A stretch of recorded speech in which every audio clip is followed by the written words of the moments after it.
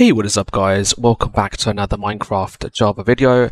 Today we're going to take a look at the new and upcoming Feather client for Minecraft Java Edition. This is going to be a new Minecraft launcher, and for those of you who don't know, this is going to offer us loads of cool stuff like FPS boosts, 40 plus mods, and we can play on different versions of Minecraft. So as you guys can see, we can play on version 1.8.9, version 1.12.2, version 1.17.1, and also the latest release of Minecraft, which is version 1.18.1. The Feather client does have some really neat features that some of you are really going to enjoy when you do get to use it. So when you first download and install the Feather client, this is what you are going to see. This is the Feather client user interface. I really do like this user interface. Everything just looks so much cleaner and neat, and it's nicely laid out as well. You don't have to go around searching for stuff. It's right there and it's really straightforward. So if you guys do like clean and neat user interfaces, then the Feather client will offer you that. The first thing you will have to do is actually log in to the Feather client using your Mojang account or your Microsoft account. So you will need to have an official Mojang or Microsoft account to be able to log in to the Feather client. If we have a look at the settings menu over here, we can see that it does allow us to allocate RAM to the game. So as you guys can see, I have set it to 4 gigs of RAM, and obviously you can increase or decrease that if you want to do that. It does have a section here for your default Minecraft path, and it also has an option here so you can decide what you want to do with the launcher after the game has opened. So if you want to keep this launcher open or you want to hide it once the game is open and running. You can also select the resolution the game will launch with when you open it by inputting your resolution details in these sections. You can also go ahead and repair the game. So if you do mess up the game for any reason, you can go ahead and select your current version of the game here. You can then click on repair, and that should repair the game and bring it back to the default settings that you started off with.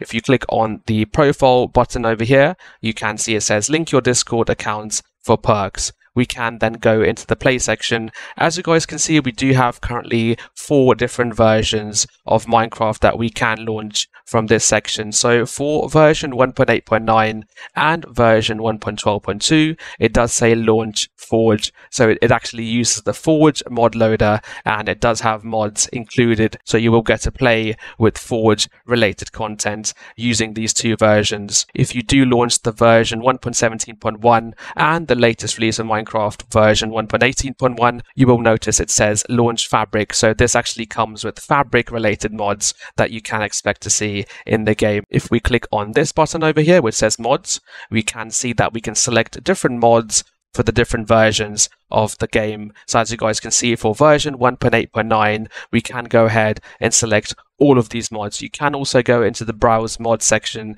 and you can select different mods you want to enable or disable in this section. So if I click on this mod over here, I can click on remove and then I can add it back into the game, and this is for version 1.8.9. You may see more mods added to this section once the Feather client is out on public release. They also do have different categories here, so you can see that I have selected the all tab here, but you can click on Hypixel, Performance, Tools, and Media. We also have the replay mod, which you can go ahead and enable for all of the different versions that we can play on. If I click into a Minecraft version, I can also click on this button that says add own mods, and this is a really good game changer for the Minecraft game client launchers, where you can actually add your own mods to the game. So as you guys can see, version 1.18.1 already has these couple of Fabric mods which we can enable or disable when we want to start the game. However, you can add more mods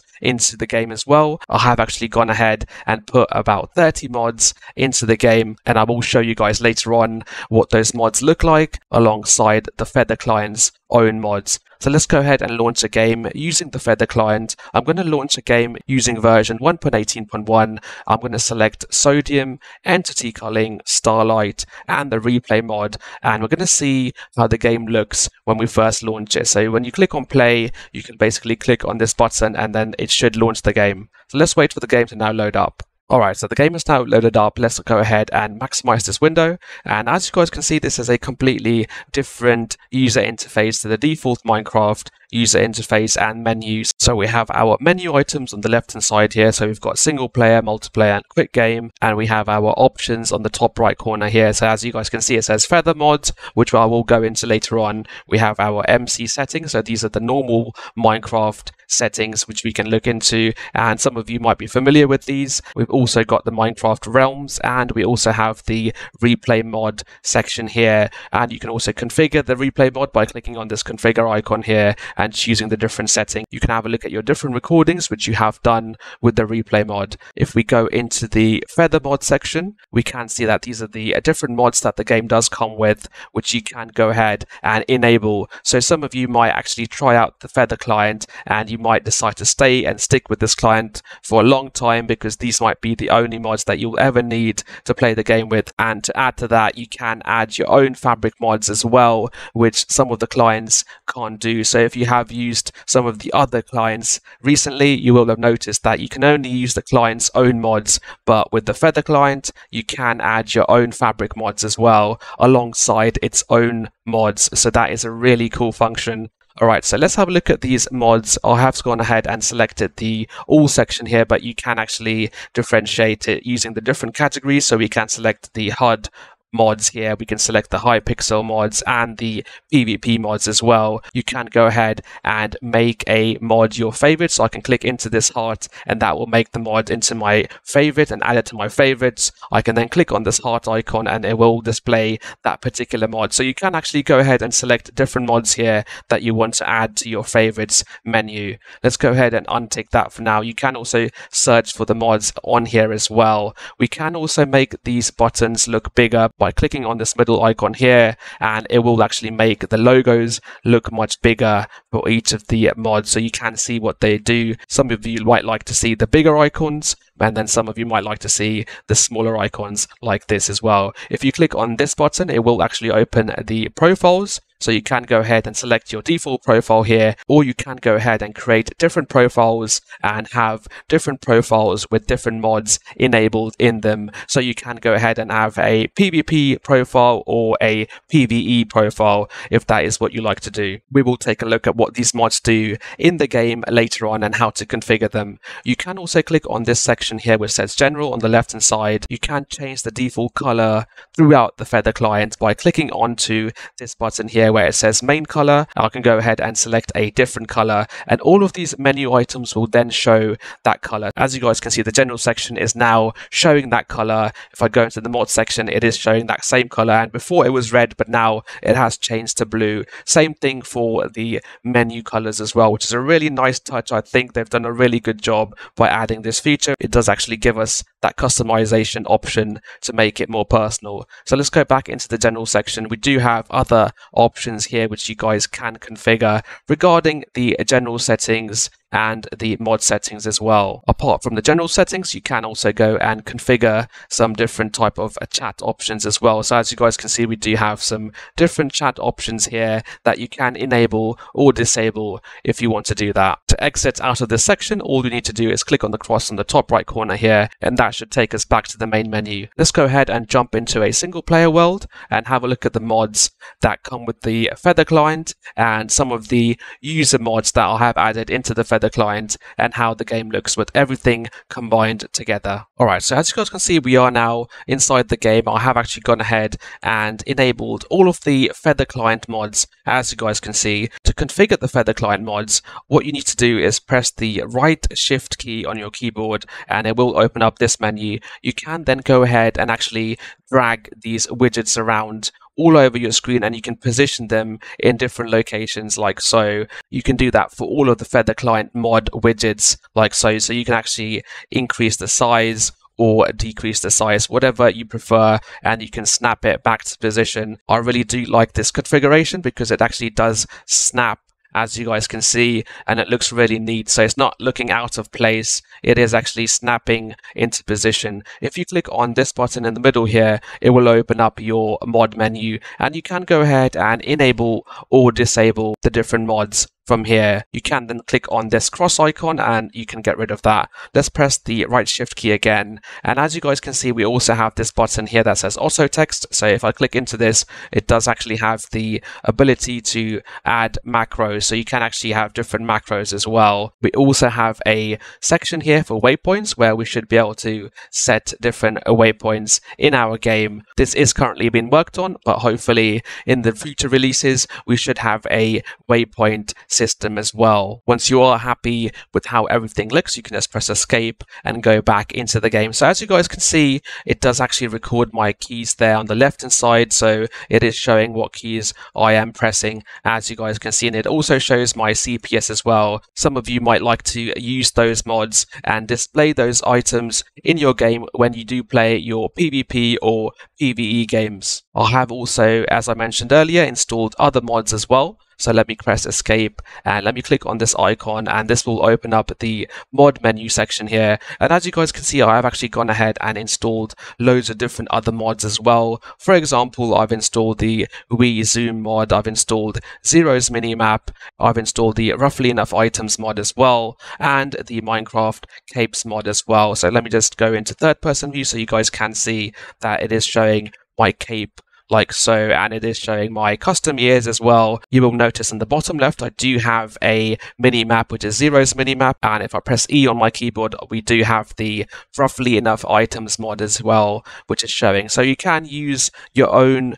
user-based mods alongside the Feather client mods as well, which I think is a really cool feature, and I haven't actually seen any of the other clients do this. So this is quite unique to the Feather client, and I think it is going to be a game changer when it comes to playing Minecraft with these cool mods like we are seeing, and the custom user mods as well. You can also access the Feather client mod section by going into the game menu. Say if you press escape on your keyboard, you will notice a button here that says Feather settings, and if you click on that, it will bring us to this section here, and then you can click on the Feather settings and go back into the different mods here. So let's look at some of the different mods that we can select here. So if we go into the HUD section, you can see that we have the armor status, we have the FPS counter, keystrokes, scoreboard, time, direction, CPS, all that good stuff. And it says Hypixel over here. We also have some PvP mods, as you guys can see. We've got the item counter, we've got the toggle sprint, the potion effects,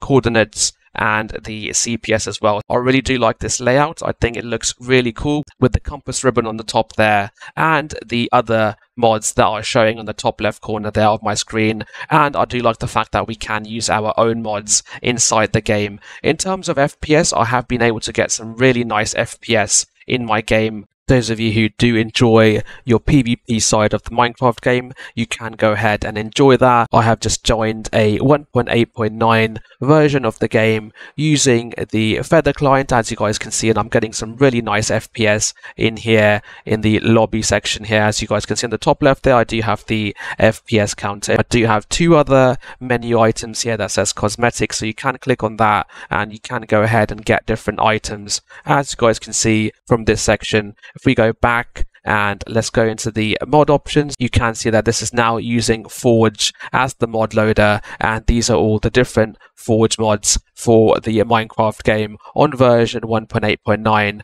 If I go into options and click on video settings, you can see that we are using Optifine. We do have the different Optifine settings here, as you guys can see. We also have this button here that says essential settings, so I can go into that and I can select and deselect different options here under the general, notifications, privacy and quality of life section in these options as well. So you can go ahead and select different options in this menu. As you guys can see, my crosshair is looking different, but if I wanted to customize that, I can just press the right shift key on my keyboard, click on feather settings. Let's look for the crosshair mod here by typing in crosshair in the search box there, and you can see that there is a mod called custom crosshair, so I can click on that and I can actually select different types of crosshairs and customize them as well. So I can actually choose a cross, a circle, square, or an arrow as well. So let's have a look at how that one looks. As you guys can see, it is showing an arrow, and I can make it much more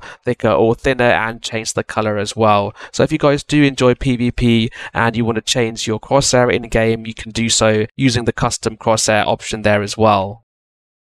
One thing to also note is that we can obviously have our own user-based mods alongside the Feather client mods, and as I mentioned this earlier, I did put some mods into my Feather client game for version 1.18.1, and as you guys can see, I also included the Sodium Extra mod. So I can actually go into my options, click on video settings, and as you guys can see, we do now have the Sodium Extra mod running on the Feather client, and we can disable animations, particles, and all that good stuff that Sodium Extra has to offer alongside the normal Sodium mod as well, so we can give ourselves a further FPS boost. Hopefully you guys have enjoyed this video. If you have, please do give us a like. If you have any comments or queries about the Feather client, or if you want to know any of the settings that are included in the Feather client, then do leave them in the comment section below. I will do my best to try and help you guys out. Also, let me know your opinions of what you guys think about the Feather client. Are you guys going to use the Feather client, or are you going to stick to your normal